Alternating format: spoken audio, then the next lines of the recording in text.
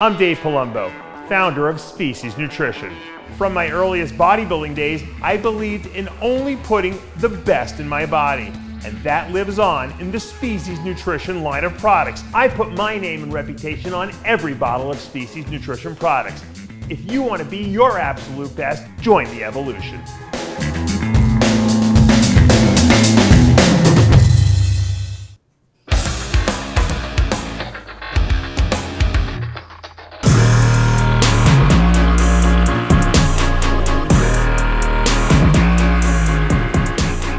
Welcome back to RXMuscle's Iron Road to the Olympia 2020, brought to you by Species Nutrition. I'm Dave Palumbo, and today's guest is a special one of the biggest freaks in all of bodybuilding, the fan favorite. He is the people's champ, Roelly Winklaar. Welcome to the show. That face says it all, Roelly. You could see you're suffering. Talk to me. What's going on over there? How's training going in Oxygen Gym? Training go well. You know, everybody do his own thing. Everybody focus on itself. I see everybody that's go Mr. Olympia. I think only we three of us go to Olympia. I think Brandon and Ashkenani. I train the most time with Ashkenani. Mm-hmm. Because we have the same coach, and Brandon have Abdullah, right? And he trained with Abdullah. But we see each other every day. But you know, we do his thing, and he do his thing, and that's it. When you see Mr. Olympia, Brandon Curry, training in the gym, and you've beat Brandon before, you have to say to yourself, here's a tremendous opportunity. If I come to the Olympia at my very best, I know I could win the Olympia because I've beaten everyone in there, with maybe the exception of Phil Heath. But putting Phil aside for a second, you've beat everyone out there. You're the biggest guy in the lineup. No one's bigger than you. No one's freakier than you. That has to be a lot of confidence, you know, going into a show like that, knowing that, right? Yeah, but I believe is not that I can beat everybody. I believe the moment, the day, how you look and how you be, how you feel. This all that day, you know, you can. I was like looking like 2 days before the show. I was looking like wonderful, and on the day from the show was nothing. This right. You can say a lot, but on the day from the show count, you know? Of course, of course. What do you think you have to do? What's the strategy this year for you to bring your best on the day of the show, as opposed to, like you said, a week out or 2 days out? What are you planning? What has changed in your preparation mentally and both, you know, strategy-wise, where you're going to bring it on the day of prejudging? I think mentally, I will take myself away from everybody around me. I think that's the best option because last year, only what I was here is you could be Mr. Olympia, and it worked with me. You know, I was too much nervous, and I think that worked too much with me. If I don't hear that, I just go with a good feeling on the stage and be on best shape. And that's it. I think I mentally I go just me and myself, close myself, and be good on the show. I'm glad that's a very honest answer, Roelly, because you make a very good point. Here you're saying is that you were ready physically, but mentally you were very nervous, and you think it affected you. And I can understand that. A lot of people don't understand the pressure at the upper level of bodybuilding when you're going for the Mr. Olympia title. There's an absolute mental aspect of that sport, and that's why guys like Jay Cutler and Phil Heath were such great champions, because of the fact that they had that mental edge where they were able to bring it every single time. And so you're saying that by isolating yourself a little more, not worrying about what people are saying, you're going to be able to focus more on the show and rather than on what people are saying about you. Yes, true. Yeah. I mean, and that's a very smart thing, I think, for you to do because, like you said, it is. But at some point, let's say you win the Mr. Olympia, okay? Let's say you win, okay? Just we'll fantasize for a minute. Now, going into your title defenses, you're going to have to, like, you know, be a guy who's talking about it. People are going to want to ask you questions as Mr. Olympia. How do you then focus yourself, but yet still be able to be out in the public? Do you think it's you get more confidence when you're Mr. Olympia and it won't be as bad? How do you break down that mental aspect of it? Really, I don't think about that yet because this is a really big step. If I win Mr. Olympia, I will be the happy person of the world. I will interview and I will talk with everybody till everybody go because the happiness is already there. Yeah. Why you will be sad to don't talk because you're Mr. Olympia. You will talk. You're happy. You're tired, but you will happy. You will talk the whole time. You know, when I watch superhero movies, Roelly, okay, and I always see the like the Avengers and stuff like that. I see the guys with the most weapons. You're like Thanos. You got the physique. You got all the weapons. You're the strongest guy out there. You got the most, I guess you could say, tools at your disposal going into the show. And I'm sure the other competitors are very nervous about you because you really have no weak body parts. Okay, you have more muscle than everyone else.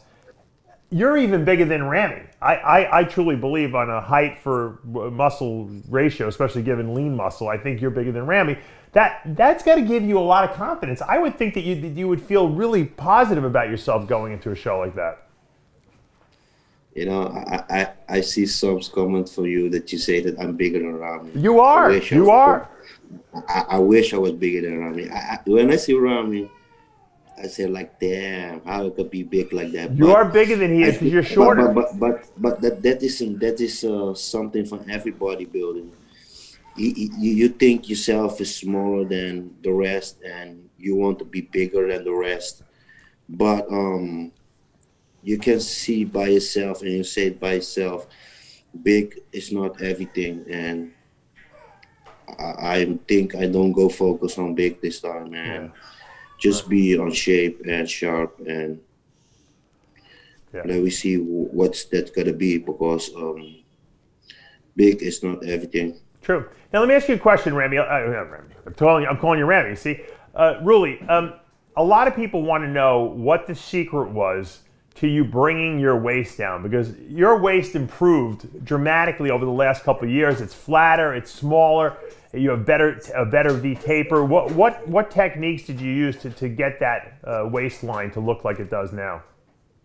Oh, my technique was using the waist trainer. Mm-hmm. In beginning, everybody was saying the waist gainer is for gay and it's for girls and everything. But I don't have other options. I was nothing about how I can down my waist. I was using my waist training, and then I start to train the plank. Plank training? Planking. Mm-hmm. Planking. What is that? Explain to people what the planking is. Planking is like go on your belly and hold your hand like this and be straight. Right. Be straight and try to be on your lungs. And how long you do that? You either can do vacuum. How long I do, how more I'm going my diet, I can do the vacuum. But you know, when you carb up, I think your belly is full, and then it don't go anymore. But so how do you? I do a lot of. Yeah, when you carb up, what do you do? How do you keep your stomach flat when you're carbing up? I don't know. It's something different. The guys carb me up. It's depend the body, and are you taking are you using a good fiber supplement to get to move stuff through your stomach quicker too? I know. I'm a very difficult person, and I don't either self how my body work, but it's depend the body, how flat I am, how much the food I put in. Right. So you're not overeating. I just want. I don't want to be overloaded. Same like Arnold. I think 2016. Right. When Arnold complained my belly, I was sharp. I was everything, but my belly I can hold in, and that was the whole complaint. When I started to focus on my belly. Right, and that's when you did the waist shaper. Now, when you wear a waist shaper, for people who don't know, it's like a corset almost you put around your waist. Do you wear that 24 hours a day? No, hell no. Okay. You can't either sleep. You can't either sleep with that because it's like you will. I think when you go sleep with that, I think your breath will be short. Yeah. I just do it with cardio. Okay. I don't train with it, okay. but I use it after training. Gotcha. And before I sleep, I take it off. Okay, so you wear it. You don't wear it. You don't wear it when you weight train because obviously you don't want to weaken the muscles that you're training, and then you don't use it when you're sleeping at night. No. Okay. So you don't need to do it 24 hours a day. Now, when you put that thing on, do you cinch that thing pretty tight? Do you make it very tight? Yeah, you try to. You have three standard. You have the first one, second one, third one. Right. But I'm ready on the third one now, and I have no smaller. But you got to get a girls. You got to get a girls corset now. Yeah. You should have a supplement. I mean, you should have a sponsor. You should have a waist shaper sponsor. I mean, it really worked well for you. No. I have somebody that gives me that with all my pleasure. There you go. I want to tell her name, Skinny. Okay. Skinny Roddy Skinny from Canada. Okay. She sponsored me that waist trainer. They're very good, and I'm happy with that. Well, it worked, and hopefully we're going to see it. Now, you had a couple of little injury problems, didn't you, like last year? I have nothing. No injuries. Okay. No. All right. Wasn't there a problem at the Arnold or something like that, or you had something? What happened to you last year? What? Where? One of your shows, you had something. They said something was not right with you. Were you sick or something like that before the show? Arnold? The Arnold, last yeah, year? yeah, the Arnold last year. Oh no, I go guest post and I have food poison. Just like 3-4 weeks before the show, food poison. I go to Gaspo in Nepal and get food poison. Oh, you got food poisoning. Okay, that's what it was. I got you. I had food poison, but I was feeling good. After that, I was feeling better exactly, but I think the rebound come after 3 weeks. Gotcha. Yeah. So you had a water rebound. Is that what it was? And you couldn't get rid of all the water. I got you. Yeah. All right. You know, when guys are as big as you are, because, you know, and I can relate to that from back in my day, when something goes wrong with you, if you get sick or if it like the ramifications are like amplified. Like it's not like a normal person happening. You'll excessively hold water. You know, it takes your body like a week or two to kind of regulate itself, and people don't realize that. Mm. It's like you're two people in one. Yeah, because I go after that, I go to Arnold Classic Australia. I was much better. Yeah. Much better now. I agree 100%. All right, well, you know, I want to wish you the best of luck. Now, are you going to have any problems getting from Kuwait over to the Miami, or I should say Orlando, Olympia, as far as plane flights go? Do you have to like go through other countries, or do you have to leave early? How does that work now? No. Kuwait is not on the list from problem from COVID for the US. Gotcha. Either my country is no problem. I'm free to come. Are you going over with Brandon? You guys all flying together? Yeah, we all fly together. I think Brandon will go earlier. Brandon go earlier because he have to go home and before he go show. Gotcha. But we all go like 1 week before the show. We will all will be there. Now, the good thing about being in Kuwait is it's kind of like you're in quarantine anyway with the, right? Where you live, you just go to the gym and train and eat, and that's it. So you're in quarantine. Are you a little nervous about the whole travel thing with COVID and, people getting sick, from travel? Does that worry you at all? How you say it already correct. It's already quarantine. What I do is I go to the gym, either in the gym every day. People want a picture with you and people want to talk with you. I do one thing. I just go to the gym. I wear my mask. I do my thing and come back home and stay home. I don't go nowhere else. You're smart. You're smart. I'm not mix me myself with all the COVID because I'm more home. I'm gym. I do 6 a.m. I do cardio. Yeah. I come back home. I go train 12. I come back home. I go train 7. Come back home. I don't mess with nobody. I just say hi. Everybody there in Kuwait, everybody is like kisses. I do box. You're smart. Yeah. You're smart. And people say, what about COVID? But really, you're not exposed to anyone. I don't focus on COVID. I just focus on myself and training. And if you go worry about COVID and you're training, then you're not finished, Right. What do they deliver your food for you? You have your food delivered? Everything bill delivery, man. That's awesome. That's awesome. All right. Yeah. You got a good setup. I think that's probably you're one of the safest people because you don't do anything. You just go to the gym and go back to your house. So that's smart. And everything delivery fresh. It's still that's the awesome. Beauty thing. Every day you get fresh food.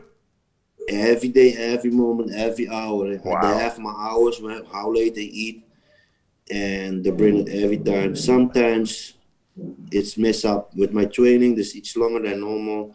That's mean I eat maybe the food maybe half hour, 45 minutes after, but still it's fresh, Yeah. No, that's awesome. You got it made over there. You're in the bodybuilder's paradise over there.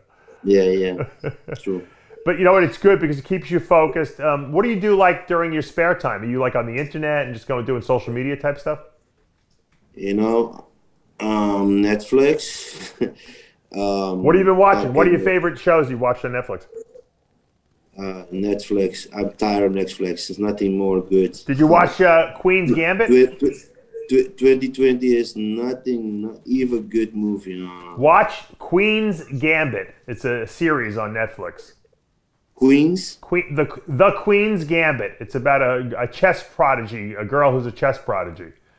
Okay. Phenomenal. Okay. You'll love it. You'll text me and tell me you love it. I guarantee you. The Queen's Gambit. It's called, which is a chess opening. That's the name of the series. Okay, I will do this. All right, you'll love it. All right, Roelly, thanks so much for taking time. I know you're busy, and I know you're maybe not that busy, but I know you're focused on the show, and I want to wish you the best of luck, and hopefully you come back as Mr. Olympia. Thank you, bro. All right. That's going to take us, guys, to the end of another episode of RX Muscle's Iron Road to the Olympia 2020. I'm Dave Palumbo. We'll see you next time.